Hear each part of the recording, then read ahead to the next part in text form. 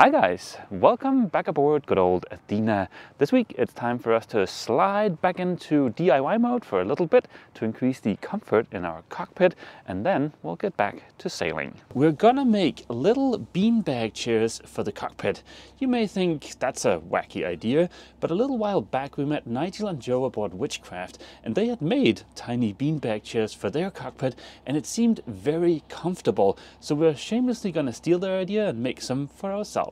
And actually, the shameless stealing of the idea is not even the worst part, because Nigel and Joe actually gave us the pattern for these beanbags. So yeah, let's get to beanbag making. My name is Mess, this is my wife Ava. I've spent the last 5 years on a somewhat extensive refit of our 1987 Warrior 38 named Athena. That was a DIY fun-packed adventure complete with a very extensive osmosis treatment, building a new rudder using vacuum infusion, rebuilding the entire deck, gutting and subsequently rebuilding most of the interior, painting the top sides, and a ton of other projects. The summer of 2021 we started cruising full time. Now we're finally ready to begin our adventure. This week started out with a short, although be it slightly bumpy, 25-mile sail to get us to Rio de El Rosa. We're right now anchored next to the tiny fishing village of, and I'm sure I'm butchering this, Puerto de Palmira. Next to us here in the anchorage, we've got our friends Zach and Becca aboard Taylor. We might head out and check out a waterfall a little bit later with them, just to get a break from all the DIY fun. About 4 months ago, we picked up 2 of these comfort seat folding chairs for the cockpit. These are a lot nicer quality than the old folding chairs we've had, and they're good, they're just not super awesome. The comfort seats are fairly comfortable, especially if you're only sitting in them for a few hours. But on longer passages where our butts have been in the seats for, well, hours upon hours upon hours, we have suffered a few cases of sore bum. Hopefully being able to switch between the comfort seat and the beanbag chair is really gonna bump up the comfort level in the cockpit. We should have everything we need here. We've got our trusty sail rod, we've got 2 big bags of stuffing balls, we've got 2 different types of material. We've got an outdoor fabric and some boat canvas. Now the boat canvas does seem a little bit stiff right now, but I'm pretty sure it's gonna loosen up over time. And of course we also have the ever important pattern, and Ava's gonna see if she can digitize this pattern so we can put it up on our website. Check the link down in the description. We were a little bit limited when it came to colors and this outdoor material here, so yeah, as you can see we have gone with black. The canvas is a dark blue because all of our canvas is dark blue, and this is something we had left over from some other projects. So both of our beanbags are going to be pretty dark in color. Now Nigel and Joe did something really cool with the beanbags on their boat. They had used really bright colors, and they'd found some reflective tape to sew on there so that they could use their beanbag chairs as emergency flotation devices. I think that's a really cool idea, and also the bright colors were a little bit more interesting than just our boring dark colors. Alas, bum comfort is more important than color, so yeah, we'll go with the black and the dark blue. There are a few different parts to this pattern. First off, the big one here is the base. Then we have the side, there's going to be 6 of these going around. Then we have the top, and this is also going to be the little vent thingy that's going to be at the bottom, but we'll get back to that later. And then finally there is a handle.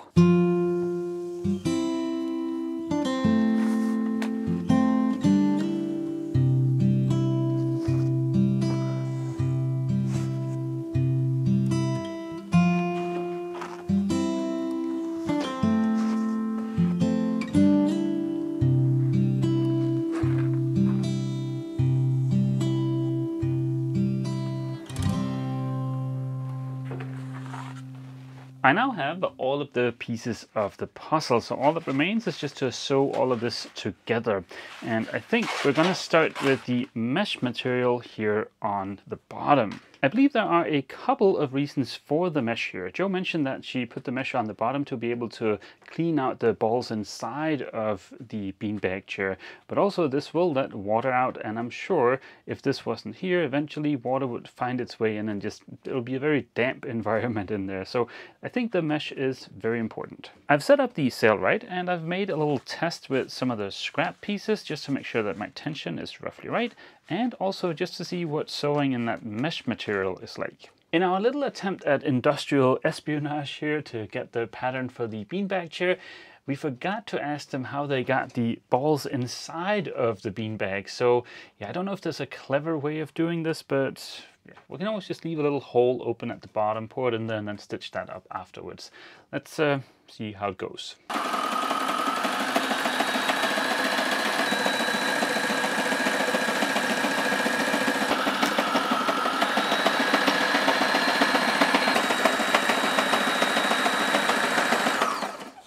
I don't know if this is gonna come back and bite me in the behind later, but I've started by sewing the mesh onto the bottom and then sewing all of the sides onto the top. After yet more oh glorious sewing, all of the sides are now joined together, and this thing is basically a giant lampshade inside out. All that remains now is to get the top sewn to the lampshade, and of course we gotta remember to leave a little gap so we can flip the entire thing inside out, and also to add the balls. The bottom is on there now. I've left a small opening here. I'm thinking, seeing it now, that it may be a little bit too small. It's probably going to be difficult to flip the thing inside out with this small opening, but let's give it a whirl.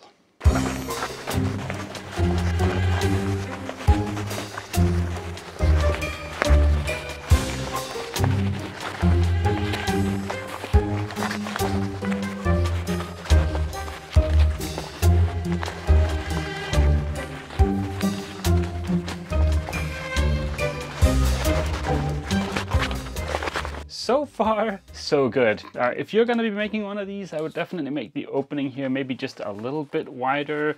I am at 15 centimeters or 6 inches, so maybe just go a little bit bigger than that. Much like the beanbag chairs from my youth, for the inside we're going to be using polystyrene balls. And again, it might have been nice if the opening was just a tiny bit bigger, but the real challenge is we don't know how many of the balls to add.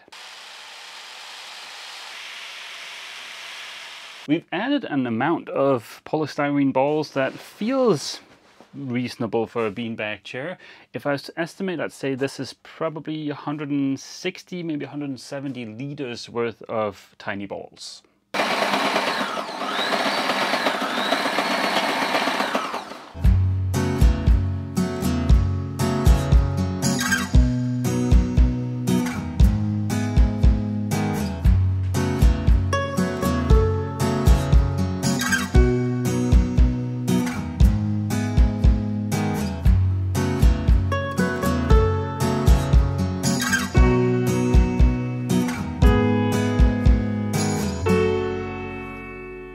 Ta-da! 2 tiny beanbag chairs. I have had to make a slight modification. I think I said I added 150, 160 liters of balls, something like that. That was way too much. It was perfect for a flat surface, but out here in the cockpit where there's the cockpit combing, it was way too much. With too many balls inside of the beanbag chair, we end up sitting up very high and actually outside of the cockpit combing, so it's very uncomfortable, but I think this is good. This one over here is the second one I made, and I put even less balls inside of that one, and I think it's actually better, but yeah, like I said, we'll give it a bit of time and figure out what works best. Both of them work really well here in the aft end of the cockpit, where it's a little bit more like sitting on a flat floor. I am a little bit surprised of how much time went into making these 2 beanbag chairs. Granted, there was a little bit of trial and error involved, but basically 2 beanbag chairs equal 1 day. As you can see, the sun's about to set here behind me, and I think tomorrow we'll head out and check out that waterfall with Zach and Becca.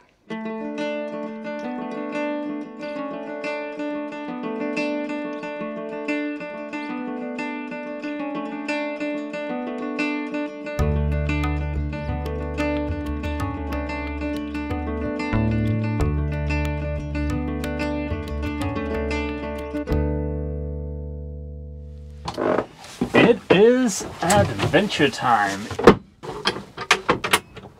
And we're off.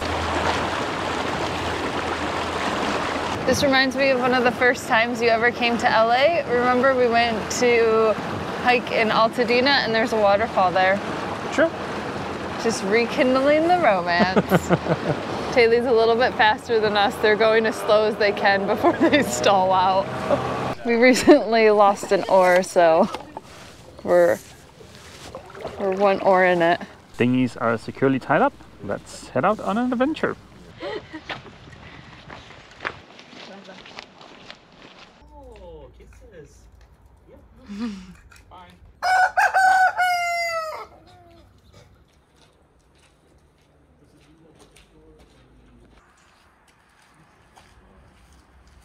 After much walking, we've made it from down here somewhere all the way up to here, and we should be fairly close to the waterfall now. I can hear it. It's pretty close. It's Russian. Oh, actually, it's Spanish.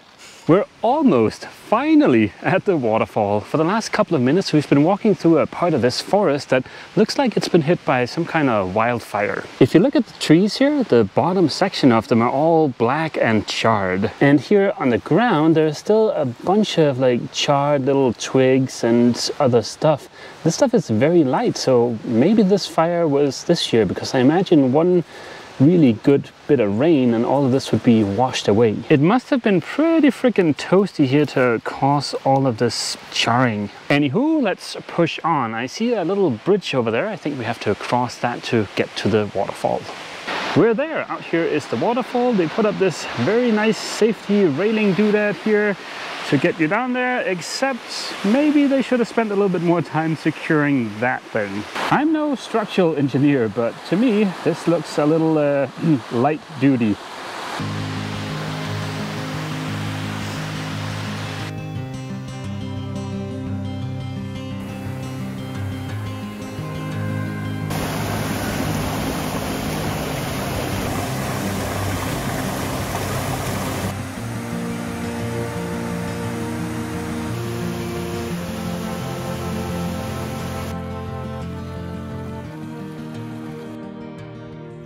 As the sun started rising the next morning, we wanted to take advantage of the grocery store and the hardware store in town before leaving, so we jumped in the dinghy and headed into the tiny fishing harbor in town. From the look of the fishing gear piled up in the harbor, there appears to still be a lot of small-scale fishing going on in Puerto Palmira. In the inner harbor, there were also many of what looked like very well-kept traditional wooden boats. The town is charming and looks like most of the other towns we visited in Spain. For me, one of the major attractions was the hardware store. It felt almost like walking into a marine consignment store in the US, with narrow aisles piled full of all kinds of exciting stuff. We found a bottle opener and headed back to Athena.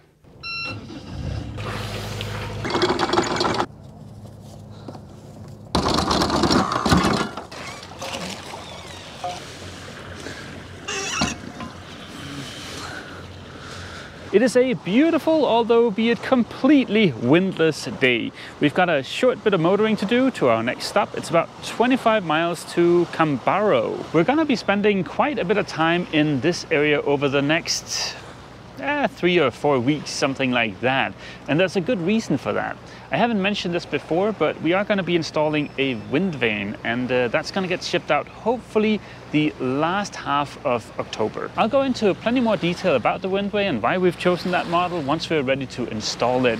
But yeah, for now we just need to kind of hang out in Spain or the top part of Portugal for the next 3 or 4 weeks, which is not bad at all. The reason we don't want to leave mainland Europe before we've got the wind vane is because shipping to mainland Europe is a lot cheaper than shipping it to the Canary Islands. We could of course head further south along the coast of Portugal, but that's where the Orca hotspot is right now, down by Lisbon, so we definitely don't want to go too far south.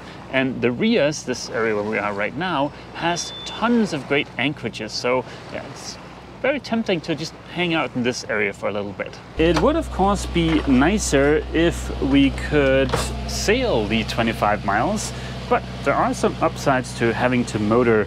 Because the sea state is so calm, we can take care of a little bit of food prep, and we can also get some much needed juice into our batteries. Well, this thing was a bit of a dud. There's almost no melon, it's all just void. As you can see, the high output alternator is putting out about 3000 watts, so we should be charged up fairly quick. If the price of melon has skyrocketed in Spain over the last few weeks, I'm afraid we might be partially to blame, because on most days we'll go through almost an entire melon. A while back, Ava lost her phone overboard, plump, and since then it's become a rule that for her to have anything up on deck, it must be strapped to her. Well, we better hope that I don't fall in. Our batteries are fully charged, so we've turned off the infernal noisemaker, and now we have about 4.5 miles to go. It's very light winds, but it's dead downwind. We've got the main all the way over there with a preventer on it, and we've got the head sail pulled out. I did mess up a little bit and forgot to run this sheet underneath the lifeline. We have 8 knots of wind, and we're managing a whooping 2 knots. Woo! 2.28. We're freaking zooming! That might not sound super impressive, but Athena is a big old heavy lady and it takes a bit of wind to get her going, so yeah, but at least we're getting there. We made it to Cambato. The anchor is set and it's really beautiful here. The town is also supposed to be really nice and one of the nicest fishing towns in this whole region. So we'll probably head in and check it out in the morning and probably stay here around 3 or 4 days. Yep. And the plan for next week is to continue enjoying Galicia? Glacier, yeah. Galicia, yeah. Which is this region of Spain. And also I want to see if we can do a couple of DIY projects next week. But for one of them I need a stainless guy, we're still looking for that. Yeah. And also for the other one I need the use of my arm, which is still acting up a little bit. So we'll see. But either way, we hope to see all you guys next week here back aboard Athena for yet more fun. As always, feel free to leave a comment down below. And don't forget, if you've enjoyed this video, please remember to leave a like. See you!